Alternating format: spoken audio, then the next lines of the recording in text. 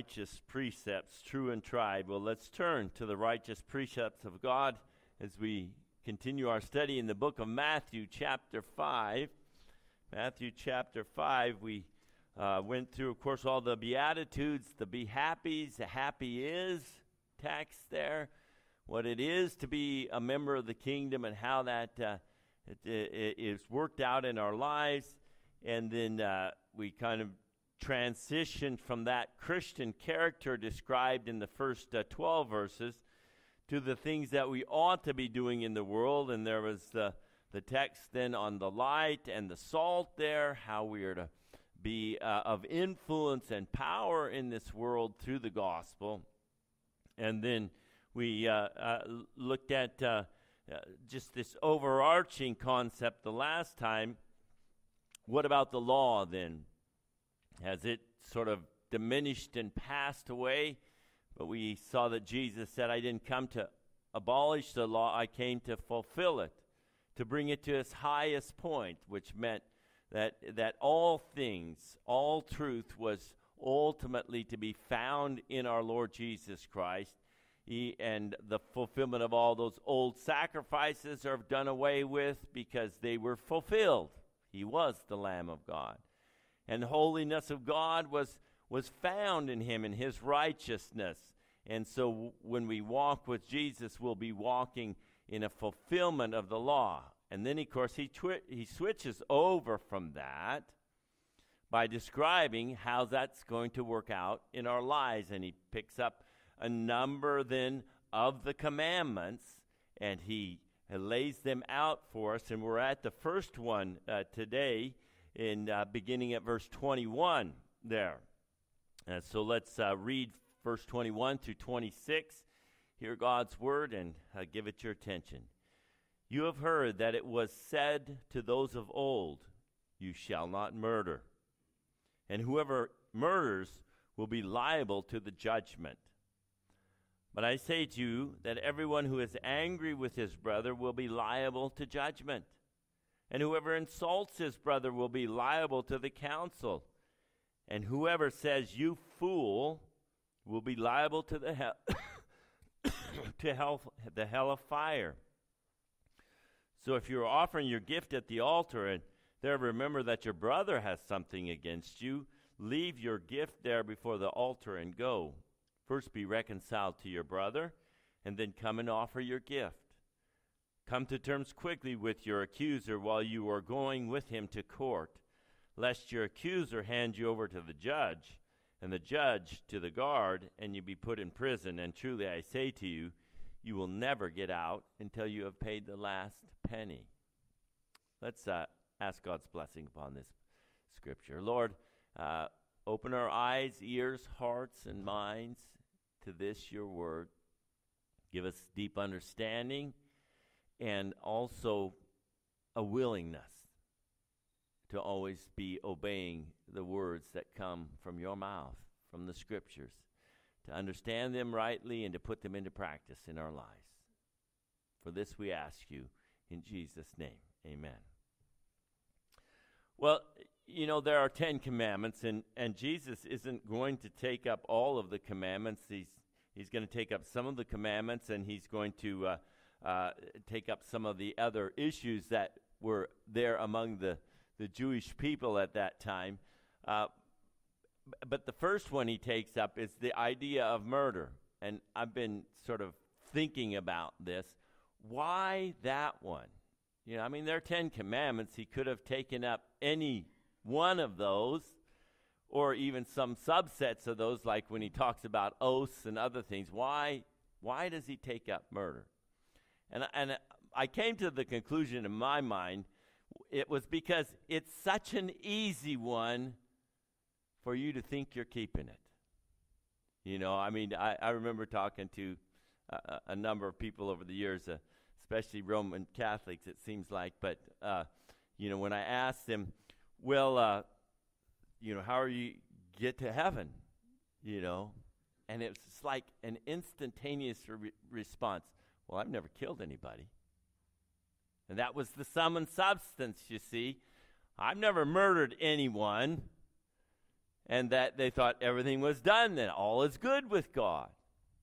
And Jesus is going to take this most obvious of commandments and drill down into it and show us, well, maybe it's not as good as you think it is.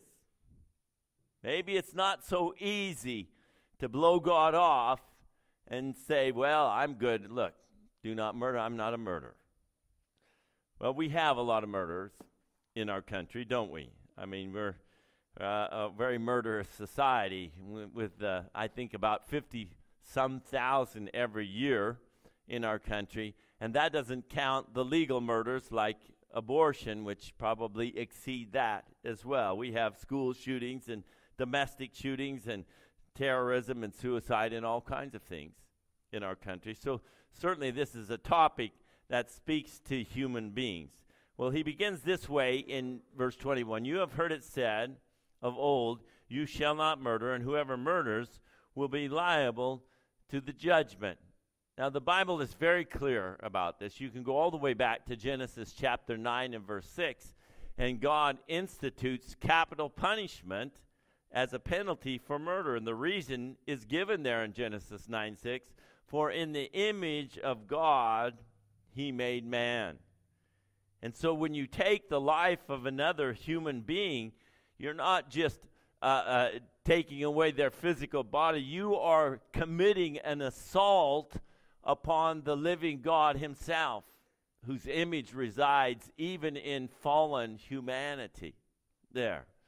It's a serious thing. Now, you remember this whole text is based on Exodus 20, where it says, you shall not kill. And if you look at the Hebrew word there, though, it means don't murder someone. Because there are instances in which God has given the right for men to kill other men.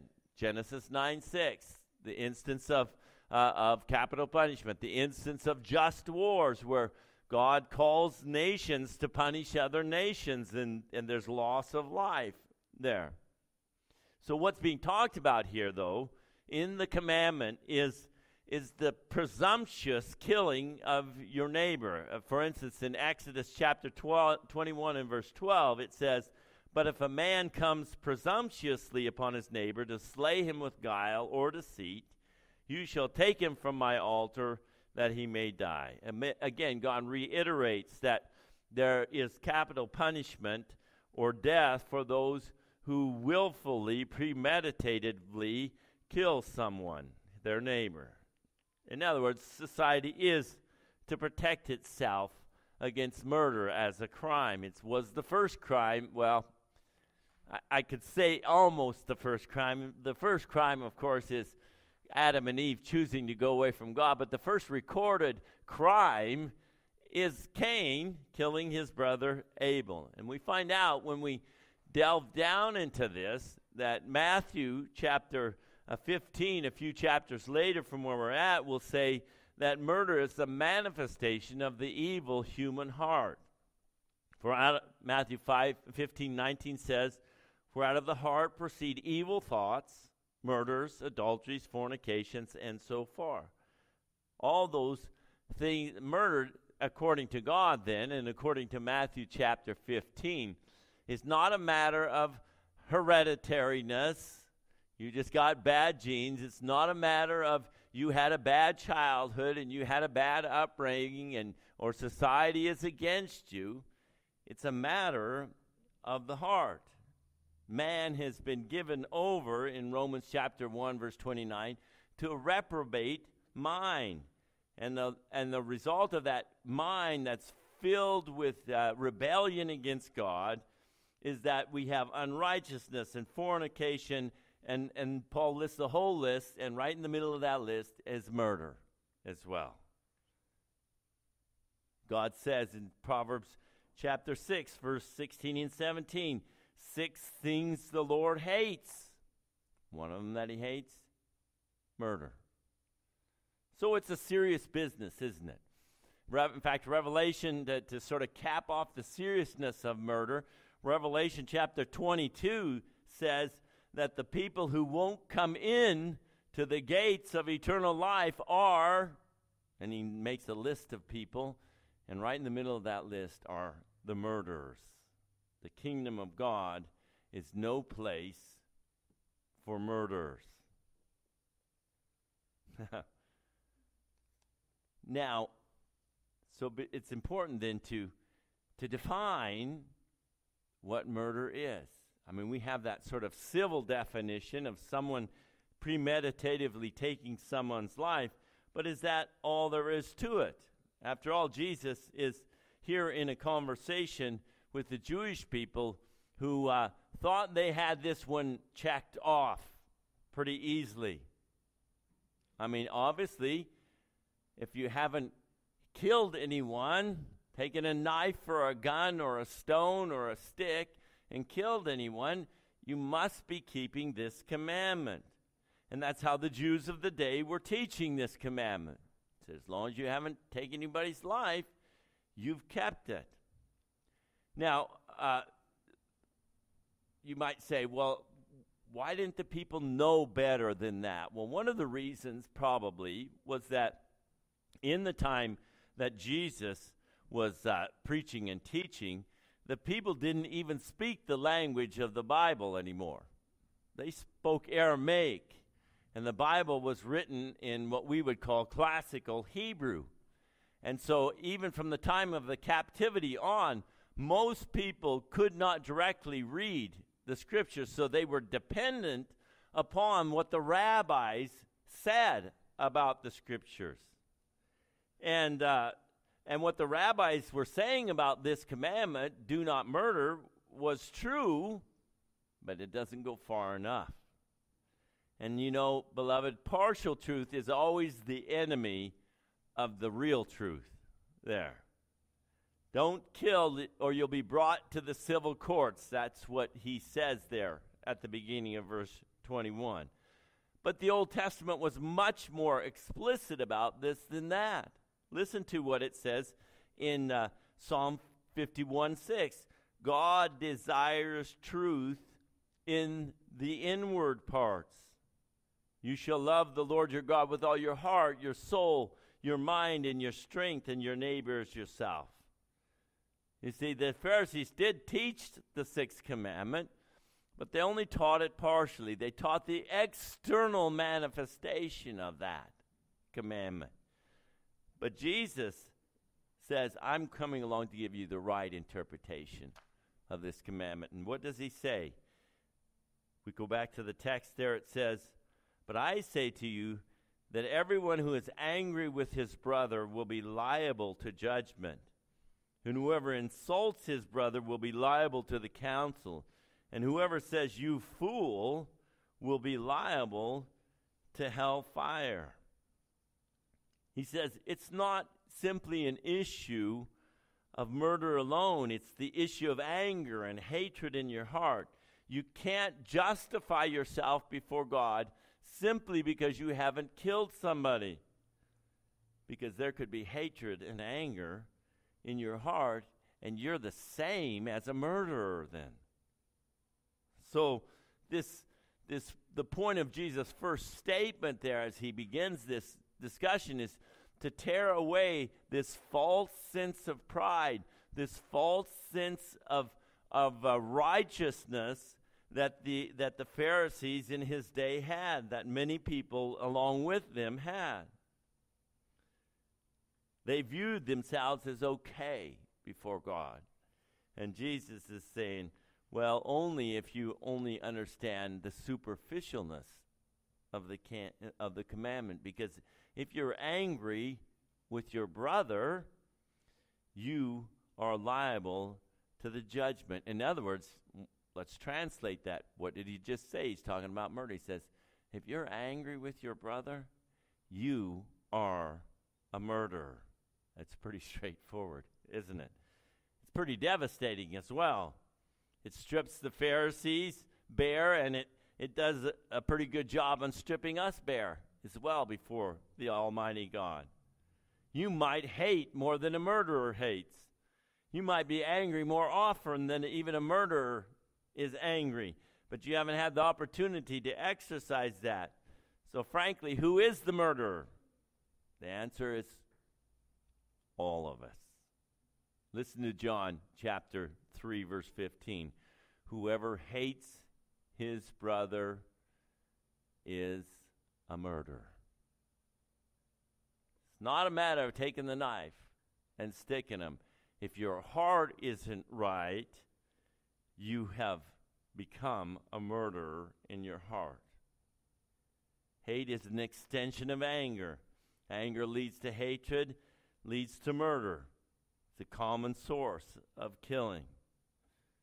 So Jesus sort of strikes hard at us to show us that even the best of men, if the truth were known, is a murderer. They're the worst of men. And then he uses 3 illustrations to do that. There in the text there he says, but I say to you, everyone who is angry with his brother will be liable to judgment. It's interesting, there's sort of a little rabbinic play going on there. The rabbis like to do things in threes, and it looks like that's what he's doing here. He says, everyone who's angry with his brother is liable to the judgment. Whoever insults his brother will be liable to the council. That was a higher court. And whoever says to you, you fool, will be liable to the hell of fire, Gehenna. And so what he's doing is he's doing the very opposite. They were downplaying murder, making it an external thing. He's increasing the guilt because he says, if you're mad, let's send you off to the civil courts. And if you even say, and the Hebrew word that's translated here is racha, for which we have no translation in modern English because we're not certain exactly what it meant, but it was some sort of an insult, and you can let insults float through your mind. We have all kinds of insults in our language as well that might not ever even make it to the dictionary. You blockhead, you idiot, some of these insults that we have, that's what this word we think meant. And it was you turn to your brother, you're mad at him, or you insult him, you're even liable for a greater punishment. That's the council, which would be like if we think of a county court or Sidro, then this would be the appellate court, the bigger court. We're going to send you off to that one. And if you say, you fool even, which, I mean, how does that sound too bad, you know? But you're liable to the fires of hell. That's how Jesus is sort of building his argument. Instead of decreasing the seriousness of the commandment, he increases it. You might say 100-fold. When God said to us, do not kill, do not murder in the Old Testament, and when Jesus says that to us here in the New Testament, he's saying, I want you to understand it in all of its depths. If you're just angry with someone, you're in danger of judgment. Now, he's not talking about righteous anger, and we don't have time to go into righteous anger this morning. He's talking about just plain old-fashioned, I'm mad at someone. Sinfully mad because they stepped on my toes, or they said something to me, or they did something to me, and my anger arose. It can be a slow burn, or it can be a blowing up kind of anger. But when you go around carrying those kinds of grudges and anger inside of your heart, Jesus says you have become a murderer. You're guilty before God. Second one was that we talked about this term racha there. Worthless fellow, empty-headed, blockhead, perhaps something like that it would be. And we could fill in all of our own translations today. And then thirdly, the word from which we get moron in our own language, you fool. You're not even to say that to people. Unless it's true, of course. Jesus called the Pharisees fools. And he was right because they were rebelling against God. But we so often will call somebody a fool because of our own anger against them. And what's the severity of that crime? He said, well, you ought to be thrown in the garbage dump forever and ever. the word here for Gehenna there. Let me find it there for you. Hell of fire was the word Gehenna, because outside of Jerusalem, you remember that used to be the place where they worshiped Moloch and they burned their children to the gods there, and it was a horrible place. Well, eventually they turned it into a garbage dump, and it was just full of trash and burning, smoldering worms and garbage all the time. And so that became sort of the metaphor for hell itself there. God says, that's what you deserve. If you're carrying anger around in your heart, if you're insulting people, if you're calling them fools for no reason at all, you deserve to be smoldering and decaying in the garbage dump of hell, Gehenna, forever. There. So it's plain that Jesus attacks the sin of anger, the sin of slander, the sin of cursing, and along with that, he's destroying the self-righteousness of people who think they're okay. So what's at the heart of all this then? Well, anyone who is angry, anyone who murders somebody, of course, but anyone who is angry and insulting and cursing other people is destroying the image of God in somebody else and deserves the punishment of God upon their lives. But there's a second reason that this is wrong, and that's what he goes into next. He says, because also those things destroy your worship of God. You can't worship the living God if you're holding on to your anger and your insults and your grudges and your bitternesses. Now, is that true? Well, look what the text says. Verse 23. So if you are offering a gift at the altar, there remember that your brother has something against you. Leave your gift there before the altar and go, and first be reconciled with your brother, and then come and offer your gift. You can't worship God right when you're a murderer in your heart, when you're angry in your heart. You can't just come, and the sort of the illustration is that the Pharisees, of course, were big ones for worship. You know, they were always going up to the temple, and the illustration is, you know, we probably don't remember so much what happened, but oftentimes you'd bring a sacrifice. And when you brought your sacrifice, you were supposed to put your hands down on the head of the sacrifice, and you were supposed to confess your sins there. And then the priest was to sacrifice the animal, and that was a picture of Jesus' sacrifice, and you were to be believing that, and you would be forgiven by God.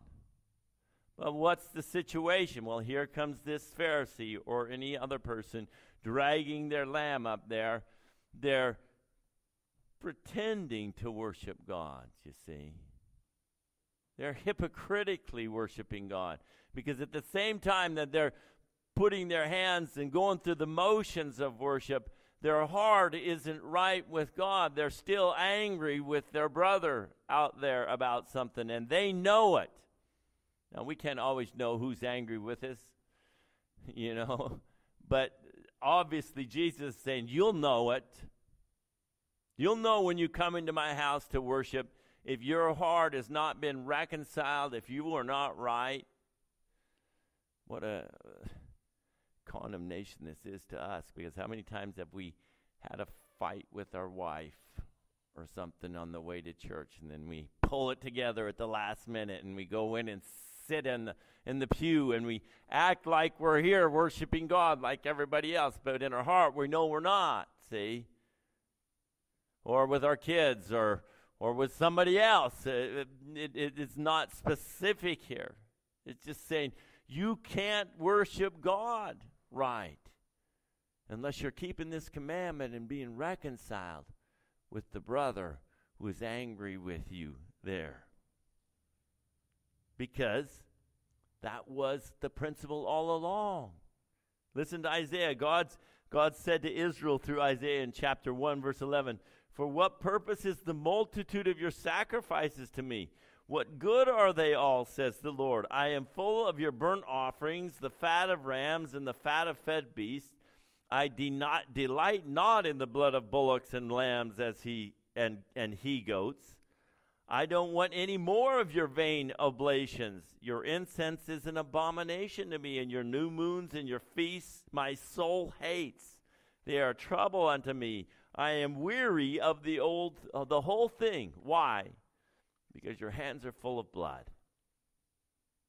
You're murderers in your heart. Seek justice. Relieve the oppressed. Judge the fatherless. Plead for the widow. And it's interesting, too. Notice the text very clearly says this.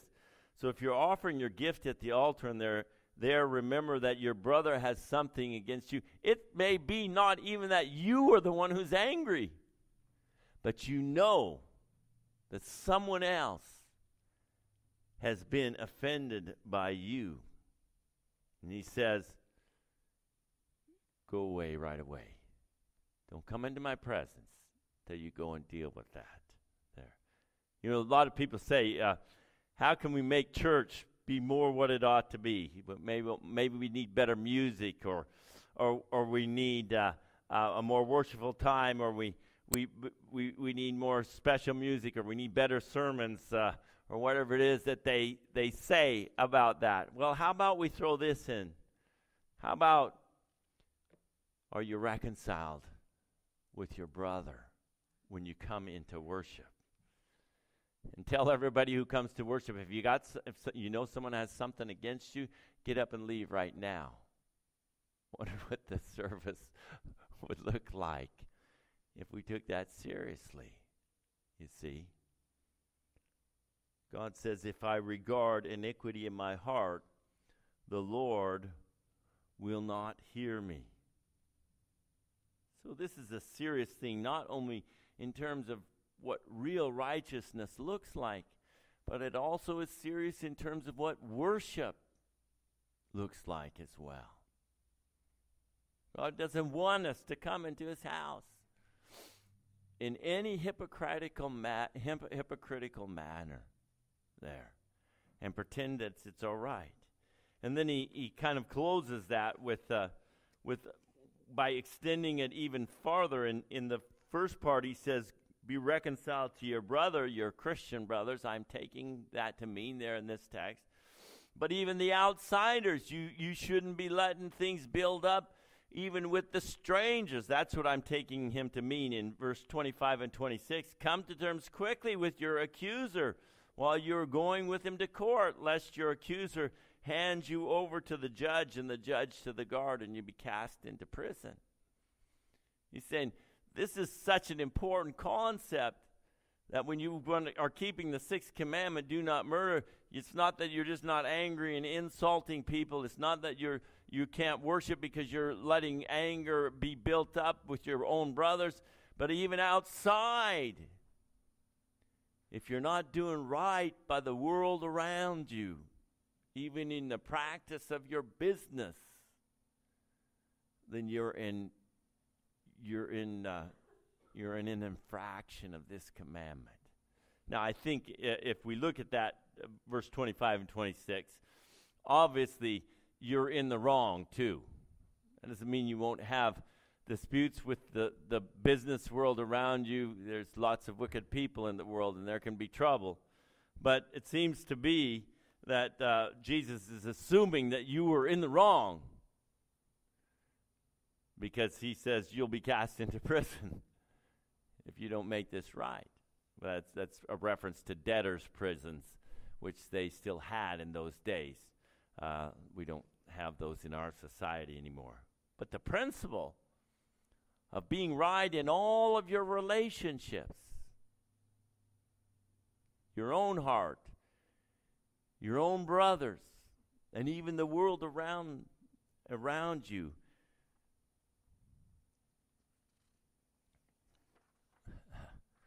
devastates their thoughts, doesn't he?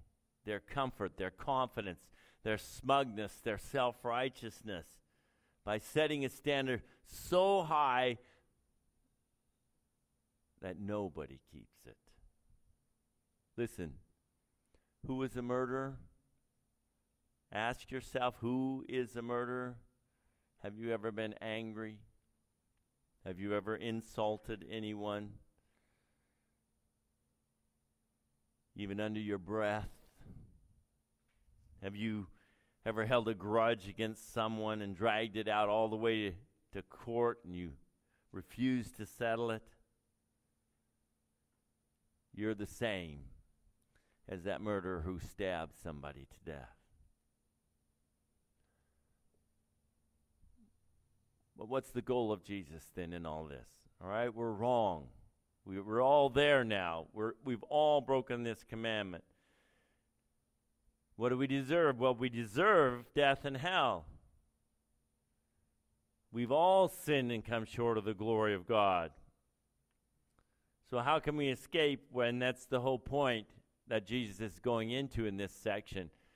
By finding a righteousness that's greater than this external righteousness of the scribes and the Pharisees. By finding a righteousness which is found in the Lord Jesus alone. There.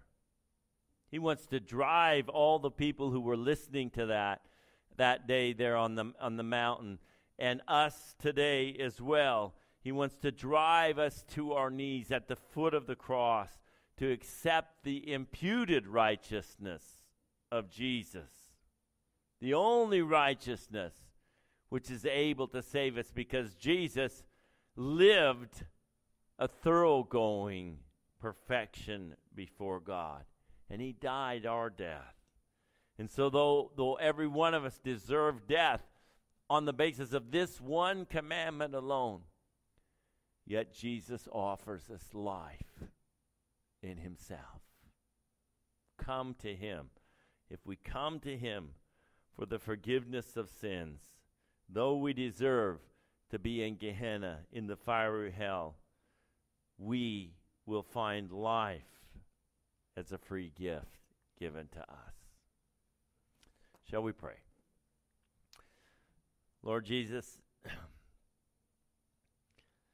we admit that we have not kept this, that there's been many times we've been angry in our hearts, when we've cursed people, we've insulted people, that we all deserve your judgment upon us. But we've also come to see, O Lord our God, that where sin abounds, grace does much more abound. And we have come to find our righteousness in Jesus. And we desire, Lord, that righteousness of Jesus that has been given to us will also be worked out progressively in our lives by our sanctification, that we will come more and more, even in our daily actions, to reflect the life of Jesus which is in us. So we say thank you, Lord, for not leaving us alone when we well deserved to be left alone and cast out, but for drawing us to yourself and making us your own. In Jesus' name, amen.